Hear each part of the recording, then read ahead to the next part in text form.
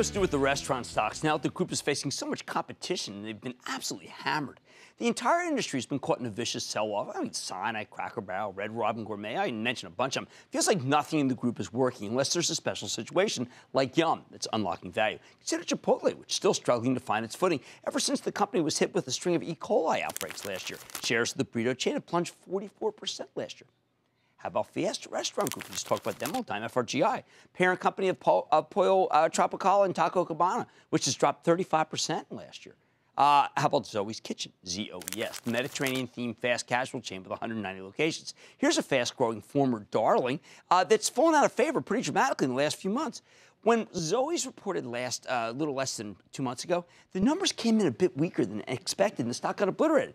But maybe something else is at work here. Zoe's is a high-quality operator with a great concept. If it can't beat the numbers, then we got to ask, is there something bigger going on in the restaurant space that we should be worried about? Has something changed when it comes to the American's desire to go out for dinner? After all, the entire restaurant cohort has been put through the meat grinder. Let's get a read about this whole industry with John Cassimus. He's the former CEO of Zoe's Kitchen, who took his parents' single restaurant in 1995 to regional brand before stepping down as CEO in 2008. To be sure, he no longer has a day-to-day role in the company, but I think you'll be a fan of knowledge on the issues that I just went over. Mr. Cassimus, welcome to Mad Money. Good to see you, sir. Have a seat. Appreciate that. All right. Well, you heard the litany, and you know the business. What the heck is happening?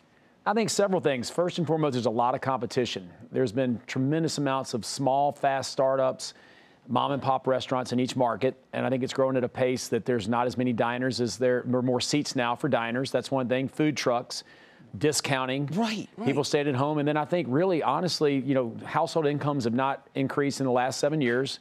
There's less cash available for that. And then really, honestly, for me, the election, I think, is having a big impact, and I think people are really scared right now. They don't know what's going on. No, I talk about that because I get the same. I hear that on that basically people, the discourse is very negative and makes every American feel about what Jimmy Carter used. I'll use his word, malaise. There's a malaise.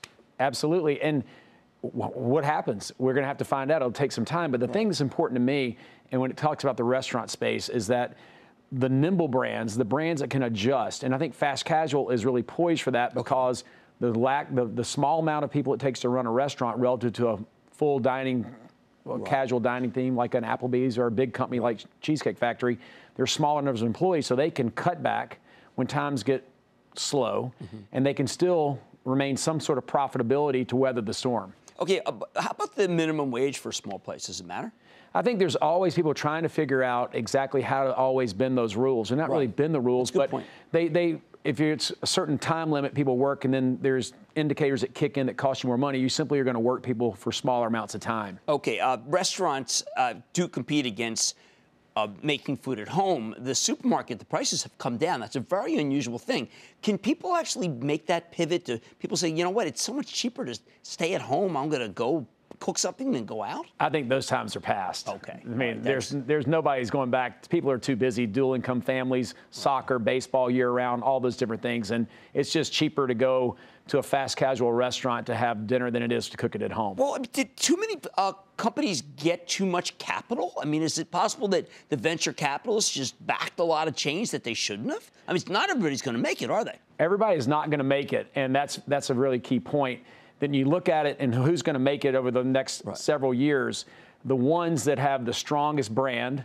Listen, when people start companies today, what happened to the days when it was nothing wrong with having a quarter or two of bad results because you're building a big brand, you're building something. Chick-fil-A, Truett Cathy was one of my mentors, and I sat in his office, and he always had a thing on the side behind the couch that said, "There's no obstacle too high if you climb with care and confidence." And he looked at me and he said, this is back at the beginning of Zoe's Kitchen. He said, don't grow too fast. And so people are being knocked for not growing fast enough. But that's a great point. I mean, I look at Shake Shack, and I know Wall Street is just constantly wants them to put up more stores than maybe they should be able to.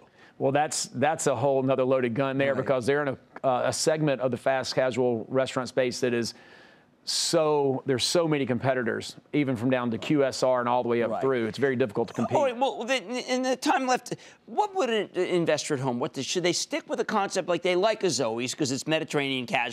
You know, it's fresh, Mediterranean. Should they just stick with it through thick and thin, or is that just too dicey to even do anymore? There's no question, if you're going to be invested in food and you're going to be invested in a small cap stock where you've got potential for big growth over a period of time, there's no question in my mind Zoe's Kitchen is the only one to be invested in.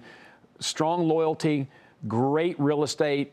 Their locations are less susceptible to economic downturns than others. The brand has a cult following, and their runway for growth is unlimited. There are not that many that are like that, or is that, I mean, obviously you're familiar with I think we're first. I think that Zoe's Kitchen, that brand, is a first mover, like Chipotle was and like Panera Bread was in each of their segments of the fast casual. And Zoe's has done that with Mediterranean, fresh, homemade food. And if there are 200 units a day, and that's a very small company, Chipotle went public at 300, Zoe's went public at 100. And so there's room. There's room. All right, fair enough. I think that's a great analysis. This group has really been tough, though. That's John Cassimus. He's the former CEO of Zoe's Kitchen. Mad Money, back after the break. Booyah! Jim Cramer here from Mad Money. Thanks for watching CNBC on YouTube. Click here to subscribe and get the jump on my exclusives with CEOs, plus market news, investing advice, and a whole lot more.